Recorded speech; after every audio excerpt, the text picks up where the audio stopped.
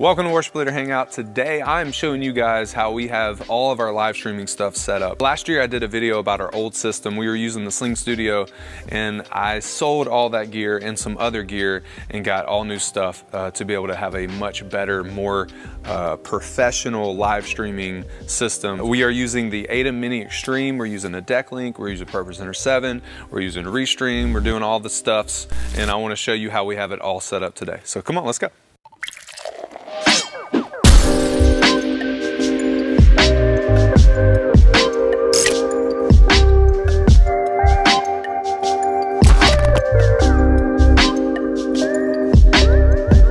One of the main things that churches use are a software to get the image, the backgrounds for the lyrics, the videos, and whatever else they want on their main screen. The way we are getting this image, what you see on the screen right now, to our switcher is we're using a Blackmagic deck link. Gone are the days of using the secondary display of a computer to send it to the projector. We're not doing that anymore. We're using the Blackmagic deck link. We have been for a little while. We're running all four. It's the Blackmagic deck link, I think Duo, which is a 4-channel or 4-output card that sits in a nice little housing, and that goes to the computer via USB-C. And what's really cool is we can go to our screens and configure screens. And once that's all plugged in and set up properly, our main screen output can now be the Decklink Duo, and that's channel 3. And we have that going out 1080p 29.797 frames per second, so basically 30 frames per second. And then we also have a couple other things. We have the lower thirds coming out. That's very important. That's being sent to the ATEM Mini Extreme, so our switcher as well. We have a lobby screen. I'm not really worried about that for this video. And then we have the stage screen, which is our stage display that's like up here above our heads. So again, the main thing is our main screen and our lower thirds, and those are being sent directly to our switcher. And how we do that is plug in the Blackmagic Decklink Duo and it does its thing, and then it just shows up right here under output and you just select that. Now, and so that is being sent over there, and now the lower third, you do have to do a little bit of setup for that. So let's go ahead and do a little bit of setup. What you would want to do, what we have done, is we go to the theme editor and we went ahead and made, if you go to lyric styles, this is where we decided to put it. I have it labeled right here. You can kind of see it says CPC Live lower third. Yup, I don't know why I put that. But this is the one we use typically. It's just a simple font, white on a black background. And for those of you who know what I'm talking about, which I'm sure it's most of you, you can actually use a green background and do what's called a chroma key. But we're doing a luma key. We're doing the very simplest keying process possible on the ATEM Mini Extreme, and that's doing a luma key, which you would want a black background with your lyrics. I don't know why it puts these bars behind there, but it doesn't look like that when it comes out. So I don't know why it's doing that right now. But it's just a simple text over your black background. And of course you can move this anywhere you want to on the screen, and then move it in the ATEM Mini later if you want to down at the bottom. But we go ahead and put it at the bottom on that lower third from PurposeCenter. That's just how we decided to do it. Once you have your theme created, then you can go over here to edit looks, and you see our main screen has everything. We want everything to be able to be seen on the main screen. And then we have the lower thirds, and I went ahead and labeled this ATEM Channel 8, so that way we know exactly what channel that's going to on the ATEM. Our main screen is going to channel 7, because it is called PurposeCenter 7. Why not take it to channel 7, right? Just keep those things consistent. What I don't want to see on the lower thirds are messages, props, announcements. I do want to see slides if I decide to do that, but I don't want to see media, and I don't want to see the video input on that lower third. So I'll go ahead and unselect all of that, and then with this presentation tab, I can select that and then select my lyric style. So no matter what my lyric style is, no matter what theme I'm using for the main screen, I'll show you what I'm talking about.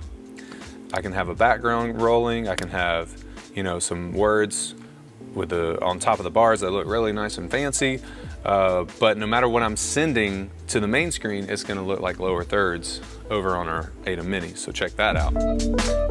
Now we're over here at the mission control, if you will, is our little mini mission control where we can see all of our camera feeds, we can see our audio. Before we go and dive into the switcher and how I have it set up, I want to talk about audio. We're using the M32 by Midas, and we're multi-track recording with the USB-C card on the back of that, and it's running over to the iMac, and we're using Logic Pro, like the newest version of Logic Pro, to multi-track record. The reason why we multi-track record, we want to be able to go into Logic and mix this and master it in the best way that we can to make it sound as best as possible for our live stream. So to send our audio to the ATEM, we are using an 1/8 inch cable, and that's coming out of the back of the computer via 1/8 inch, going into one of the ports, the 1/8 inch ports on the ATEM Mini Extreme.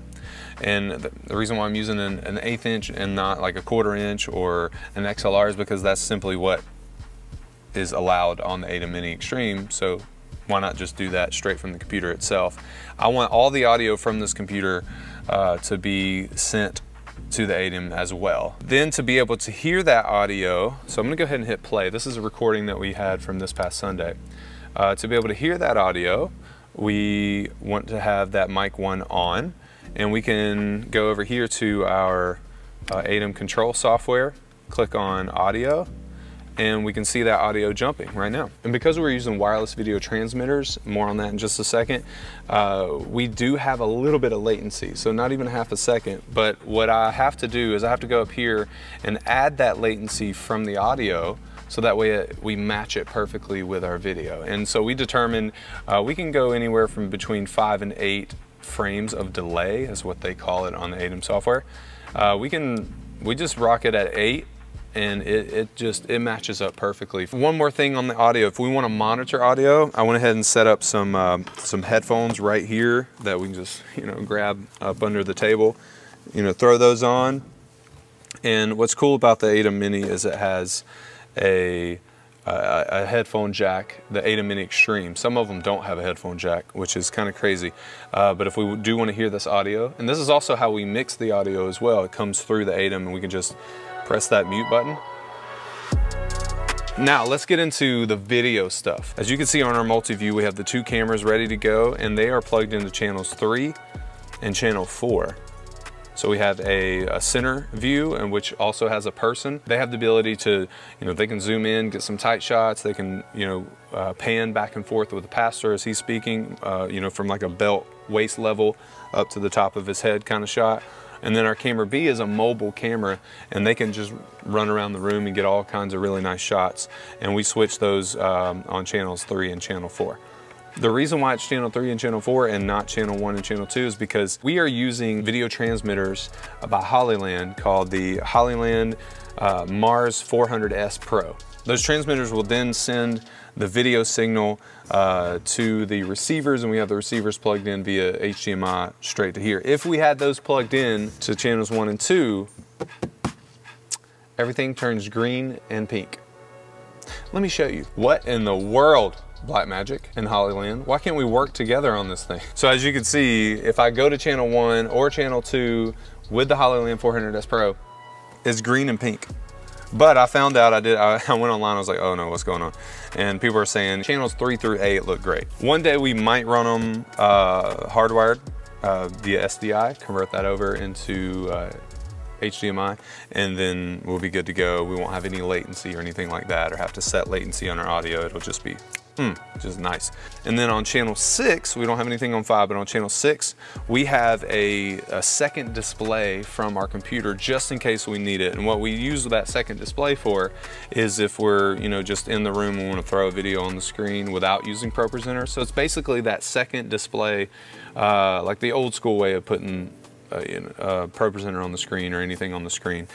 We went ahead and just sent that over to the ATEM Mini Extreme just to have that available. On channel 7 we have ProPresenter, so anything coming from ProPresenter we see on channel 7, and then channel 8 are our lower third lyrics like I showed you that we're sending. What's really cool about the ATEM Mini Extreme is like you have this little mini mixer, if you will, within the full mixer, because when I press these big buttons, whether it's channel 3, 4, 6, 7, or 8, this view, the program view on our multi-view, is what's going out live.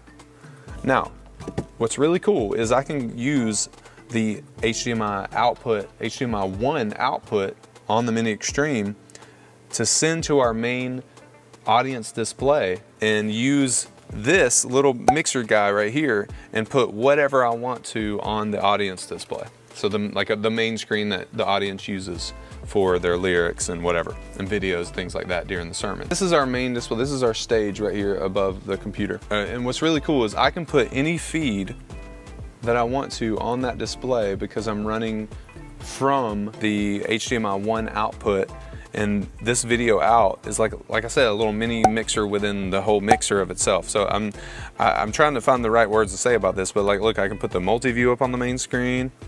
I could put the program view. Program view is live. That's why I put in parentheses live. And then, you know, I could do a clean feed. I could do per presenter. I could do the lower thirds. I could do the desktop view, you know, if I wanted to put something from the desktop there. It's just really cool to have this. And I don't know how many people are running it like this, but it's really cool to be able to have a camera show up on your main screen. And this is how we do that. Even if we were to run multiple projectors, we could still run out of this HDMI port into a device that then splits it for those multiple projectors. But we're only running one projector right now. I really like that capability. That's why I run the audience display from the ATEM Mini Extreme instead of directly from the computer, from the deck link, because of all the capability I have within this switcher. Okay, and then those lower third lyrics, so we talked about that earlier, coming from Pro Presenter, which is channel 8 on our switcher. Now,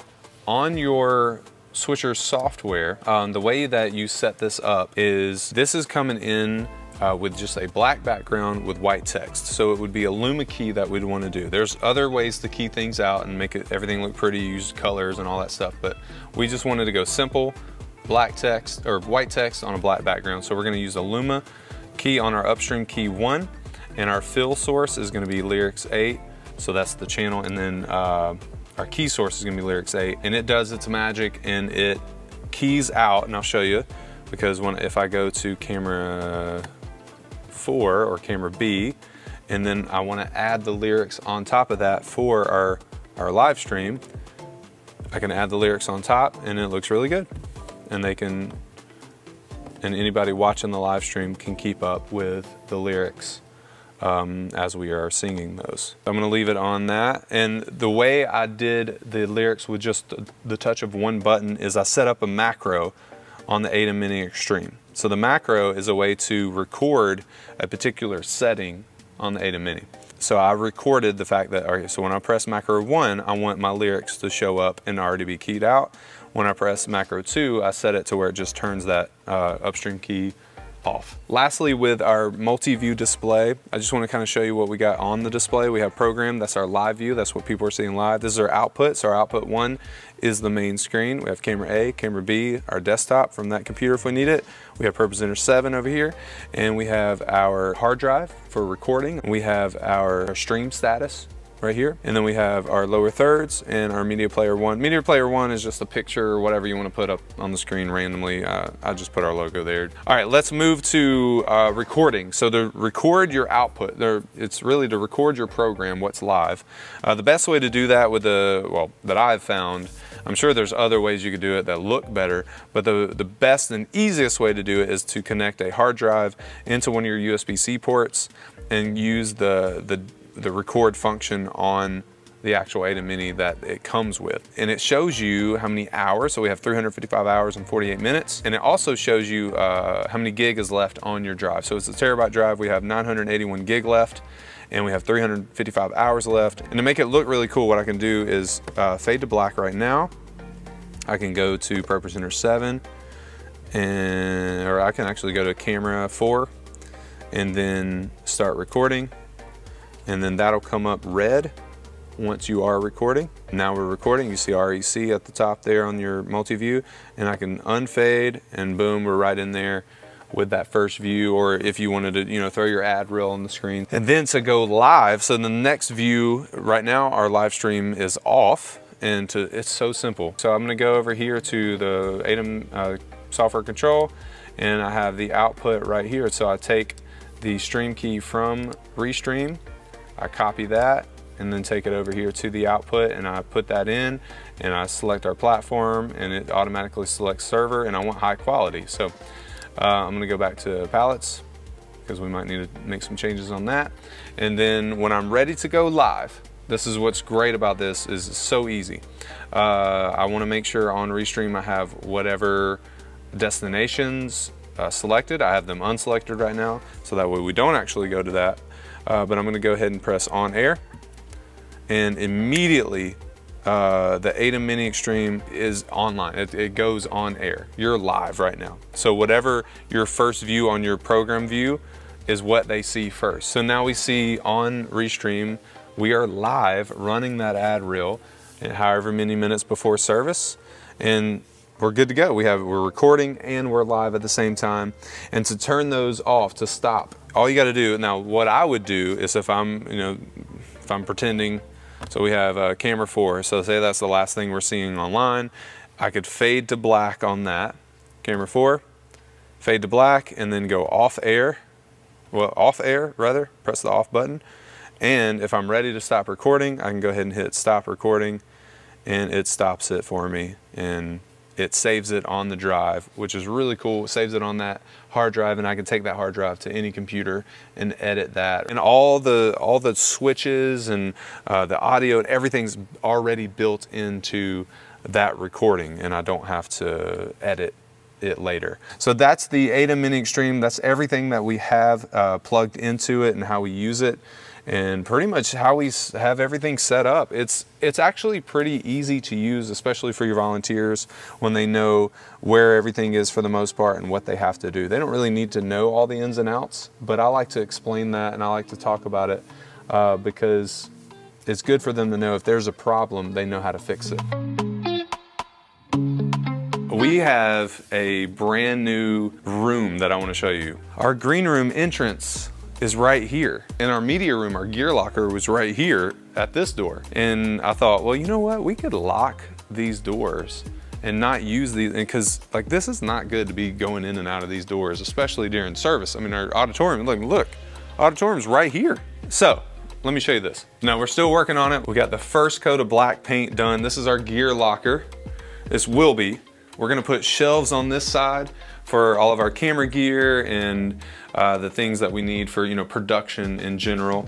And then on this side of the room, we're gonna put shelving and ways to store all of our music gear. This is our former, or will be our former gear locker. Come on in. And you can kind of see it's become a little bit of a mess because we know what's about to happen. But it's not enough space to store music and production gear. So that's what that's gonna be. Now this room, I'm excited. Along this wall, there's gonna be a nice table. On the walls, we're gonna put a couple TVs, or probably some kind of larger monitor for our program view and our multi-view. It's like what you saw out there, we're gonna have right here on this wall. I wanna have our online audio tech right here, hopefully running a board similar to what we're running out there, so that way they can mix on a board instead of on Logic. We'll still record to Logic, but I don't want to mix it on Logic forever. That's just not fun. So I'm excited about this room and the changes that's happening. Check this out, hold on. I found this sign, and so we got to put this up in this room, probably right here. What do you think? What's cool is this already connected. There was already a door right here to this office, and I was like, you want to just keep the door open now. This office turned into our gear locker, or will turn into our gear locker, and we knocked a hole in the wall. I had some help, so we just put a big old opening so that way we can go right into our pretty much brand new, newly updated green room. Check it out. I appreciate you guys hanging out with me today. I know that's a lot of information, a lot of little details. If there's anything I forgot or whatever, I'll try to put in. But if you have any questions, feel free to ask in the comments below. And there's a ton of tutorial videos on everything I talked about today. That's how I'm learning about it, is literally YouTube and some friends that have already used some of this stuff. And I'm just showing you, like, it's really an update to how we live stream here at our church. But thank you guys so much for watching this video. Remember, great worship leaders are always learning. We'll see you next time.